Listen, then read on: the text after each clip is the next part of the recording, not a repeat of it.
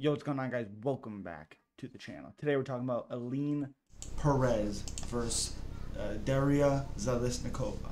Ailín Pérez 10-2, 4-1 in her last 5 fights. Her last loss was against Stephanie Edgar, which is weird if you know how not great Stephanie Edgar is. 2 years ago, 3-fight win streak since then. Huge favorite in this matchup at -270.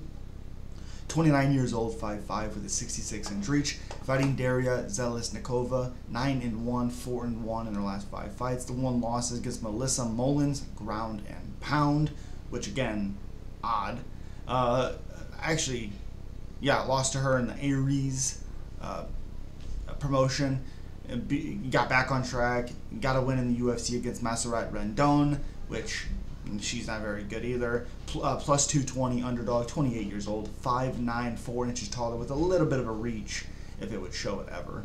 But, you know, I think Perez is a decent. I think she's better than her 10-2 record would show. She hasn't fought anybody great, mainly known for her antics after the fight. 5 finishes out of her 10 wins, 5 decision wins, all unanimous. She fought Justin Edwards, long-rangey striker, not great. Lucy Pudilova, also not great. Ashley Evans Smith, not great. Even Stephanie Edgar is not great. Lost by illegal knees in round number 3 against Tamir's Vidal, which, okay. Hasn't fought anybody great. Neither has Zheleznyakova. Neither has she. 2-fight winning streak. You know, last fought in March, 5 finishes out of her 9 wins. 1 UFC win, obviously. And Rendon's not very good, even though she's 6-0.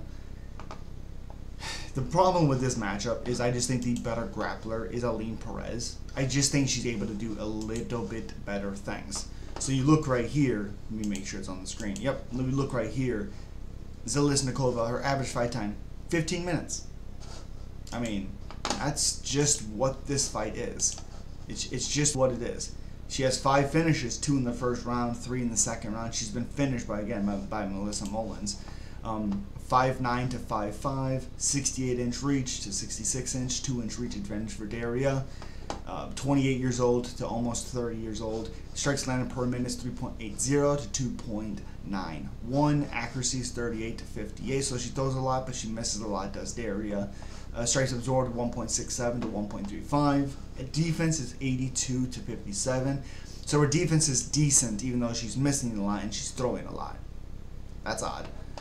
Here's where it's interesting. Here's where I think Ailín Pérez wins this fight.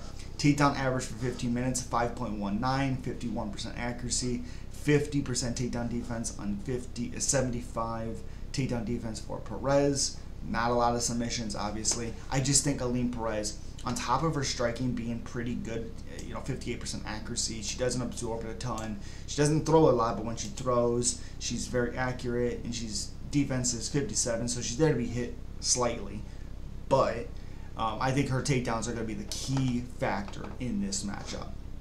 And no submission wins for Darya as well. But as always, guys, my pick, Ailín Pérez, by decision. Could be a close one with the striking numbers of Darya Zheleznyakova, but I do like Ailín Pérez. And as always, guys, subscribe, like, comment, let me know you're picking. Peace.